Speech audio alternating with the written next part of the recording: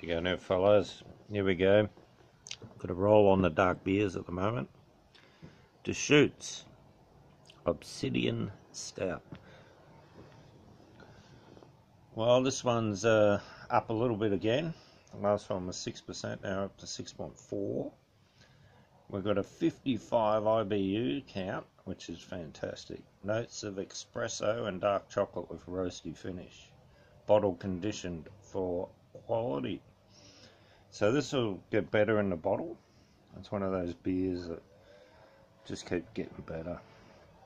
Now they reckon it's best before the 8th month of this year, which is cruising up pretty close.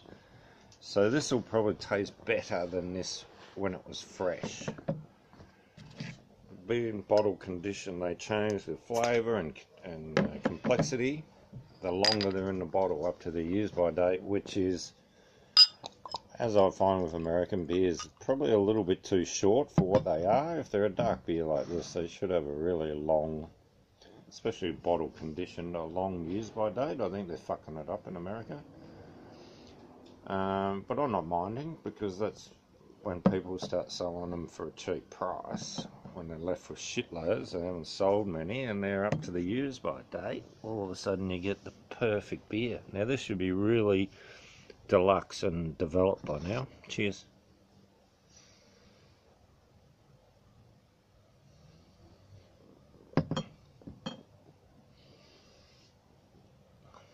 Wow, that's another well balanced stout. Hints, oh yeah, there's a lot more chocolate in this one. Hints of espresso, like they mentioned, but only hints. It's more chalky, malty. I reckon they're a good brewery, Deschutes. They make some great beers too. Next time I go back to the States, I'm going to have to go to a few more breweries. Last time I went to one in Hawaii, but that was it. And it looks like they're better than the Hawaiian ones over in the States. These guys have been around for years. They're making really good beers. They will see this around, fellas. Get onto this. They're from Oregon. And I went through Oregon. Now, Oregon's a beautiful state to go and visit.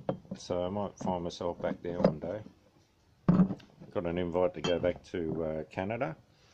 Graham said we can come and stay anytime. You can stay here too anytime. He's got a house on the lake, if I remember, so that wouldn't be bad. Pick the right month.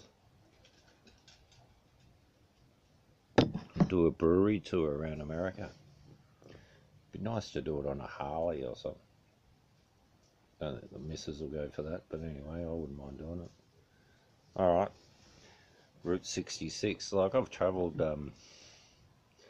quite a few highways in the States, right down the west coast, all around Phoenix, up through to Arizona.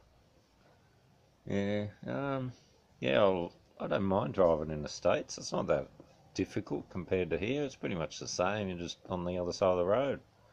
It takes you about 10 minutes to get used to it, and away you go. Alright, good luck everyone. Get over to America and check out some of these grouse breweries. I think I've mentioned them. Sierra Nevada is one of them. Deschutes, that's another. There's quite a few. I won't go silly trying to mention all the beauties now, but yeah, I reckon America's come of age. Their beers used to taste like water, Bud water. You know, the nicknames sort of the American beers had during the Second World War. The Australians sort of hanging shit on their beer with no flavour. But I tell you what, certainly turned around now. These beers have got shitloads of flavour. Lovely. Cheers.